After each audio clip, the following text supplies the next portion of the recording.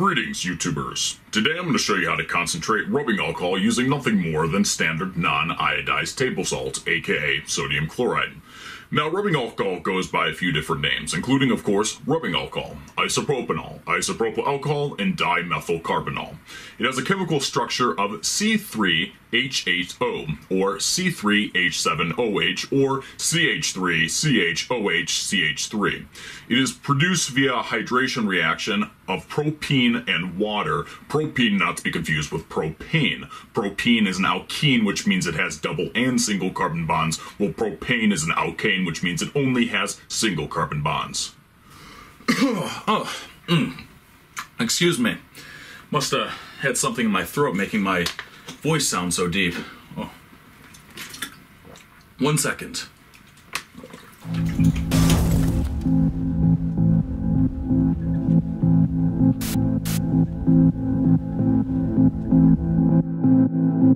Fancy talk aside, this process could not be simpler, as all we are doing is weighing down the water in the isopropanol and water mixture using salt.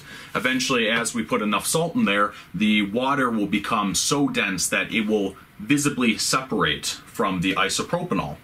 We'll get a layer of isopropanol floating on top and a layer of salt water on the bottom. The isopropanol that's floating on top of the salt water then can be decanted or sucked off the top of the salt water and stored in a different container.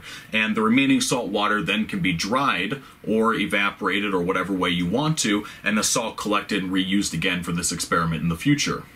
Couple of quick notes. First off, do not drink this. Just because isopropanol is an alcohol does not mean it will get you drunk. Quite on the contrary, the only real alcohol considered safe to drink is ethanol. As a matter of fact, most of the time when people get really bad hangovers after they drink is because of methanol contamination in the ethanol that they're drinking. Formaldehyde, formic acid, and formate are all produced as methanol is broken down in the body. Once again, methanol. All being toxic, they produce varying degrees of illnesses to the consumer. Now, properly distilled spirits should have very little to no methyl alcohol in them. It should be pretty much just ethanol. That's why a lot of times you'll hear people say that they get worse hangovers when they drink beer, mead, or wine, which has not been distilled, so they have all of their methanol content still in there. Now, don't get me wrong, other things still do play into a hangover, such as dehydration, the toxicity of ethanol as it breaks down to your system, and vitamin and electrolyte depletion in your body. So why go through all the trouble of explaining this? Well, I really want to emphasize the point of do not drink this. Even though if isopropanol, methanol, and ethanol are all alcohols, if you were to drink a shot of ethanol, you'll probably get a little bit tipsy. But if you were to drink a shot of methanol or isopropanol, you'll die in extreme pain. And the least the isopropanol will cause you to go blind. So once again, this is not for drinking, okay? Second off, you gotta make sure that you buy salt that is non-iodized. If it says anywhere on the front of it that it's iodized, then you cannot use the salt. If you're not sure, look for salt that's kosher salt, or it says on the front of it, this salt does not supply iodine, a necessary nutrient. If you're still unsure, you can always check the ingredients list, and if anywhere on the ingredients it says that the salt contains sodium iodide or potassium iodide or any type of iodide or iodine, then you can't use it. Lastly, this process will only be able to concentrate alcohol to around its isotope, about 95%. Any higher concentrations than that would require something like a molecular sieve in order to absorb the extra water and bring up the concentrations further. But even if you are able to concentrate the alcohol past its isotope, if left exposed to the air, it will rapidly absorb moisture from the air and bog down its concentration again. Also, one other thing, alcohol concentrated using this process will retain a very slight amount of salt in it, which normally wouldn't be a problem for most uses, but if you're going to use this for an alcohol stove, it might cause a little salt residue to be left behind if you're burning it. Alright, let me actually show you the process now.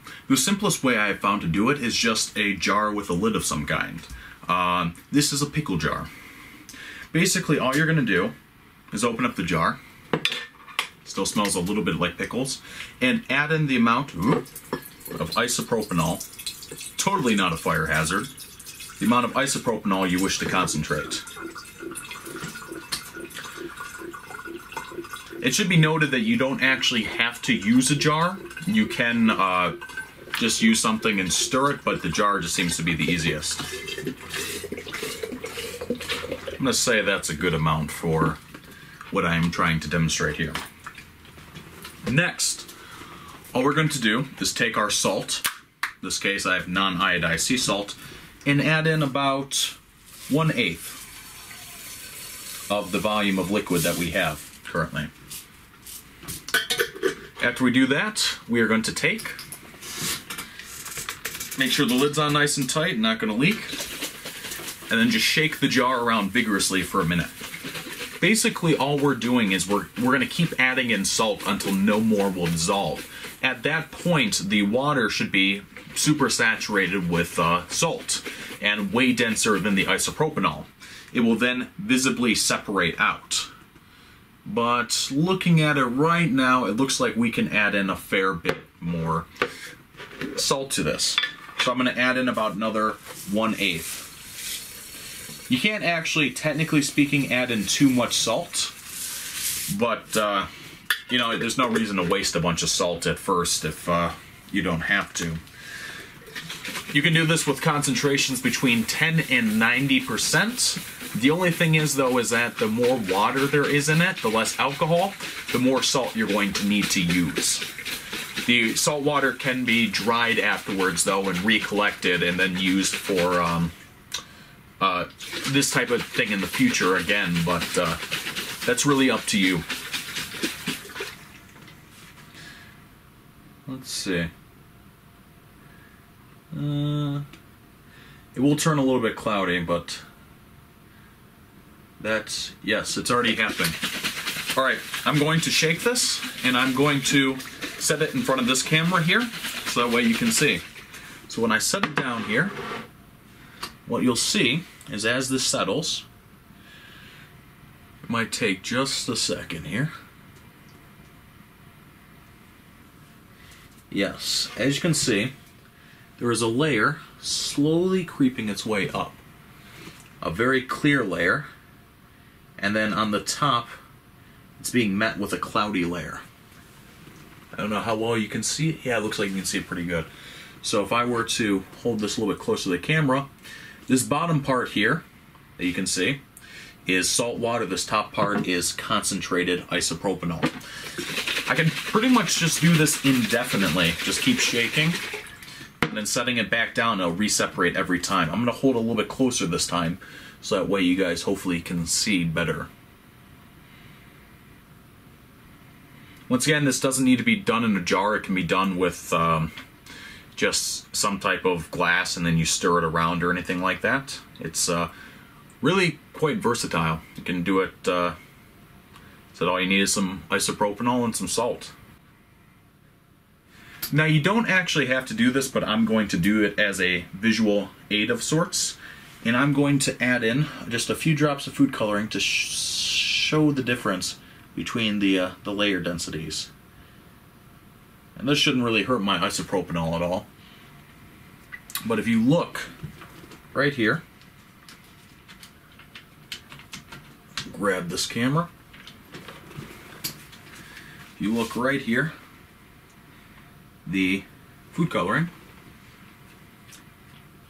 is a lot less dense than the salt water, so it wants to float on top of it, just like the isopropanol does. This will change though as soon as I take it and I shake it around a bit. So I'm going to set you back right here. And if I now simply just take this, cap it again, like I said, you can see that it wants to stay separated because the salt water is a lot denser than the food coloring. But if I mix it together by shaking it, this will basically cause the food coloring to become around the same density as the salt water. But if we let it sit again, like so, you'll notice a different effect, which is pretty cool, which is the distinctive color differences between the isopropanol and the food coloring and the salt water in the food coloring. So as you can see, the food coloring that has dissolved in the salt water is a very vivid blue, while the food coloring that is dissolved in the isopropanol is more purple. And I did use purple food coloring, so it is kind of interesting how the colors separate like that. There's not really much else to it. All I need to do now is just pour off this top layer of isopropanol into a different container. I'm just going to do this real quick to wash all the salt off the side of the jar. So I'm going to get a different container real quick.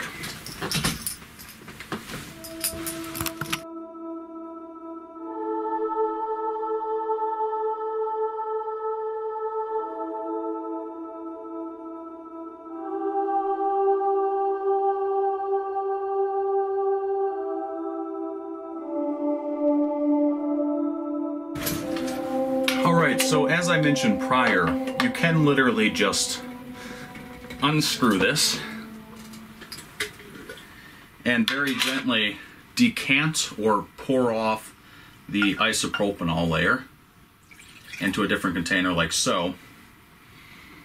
Or my more preferred method is to use something like a syringe and very carefully extract the layer off the top. And the reason is because you get less of the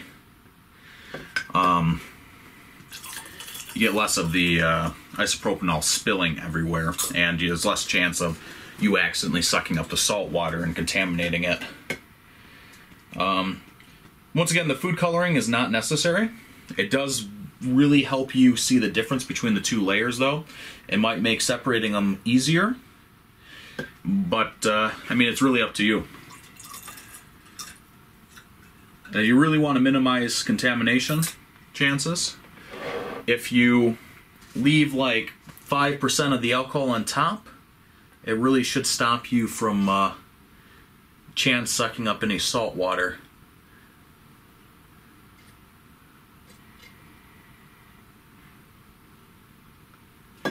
Well, one of the great things about syringes too, though, is that if by chance I were to suck up some salt water, so like I'm gonna really get to the edge here, and I were to suck up some salt water in here, so you can see my syringe has turned quite purple.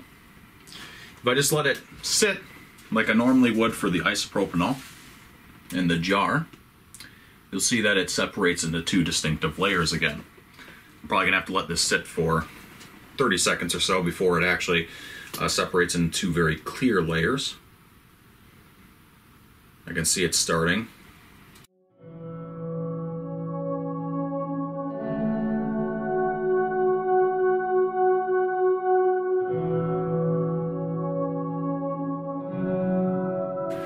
So with this now, we can see that I sucked up quite a bit of salt water in here. But being a syringe and the fact that the salt water is heavier than the isopropanol, I can literally just take it and squeeze right on out all that salt water and just leave behind the isopropanol and then add it to whatever. This jar is already pretty much full. But that's all there is to it. To concentrate isopropanol, rubbing alcohol, with nothing more than non-iodized table salt. You've seen it all here. It's pretty much live.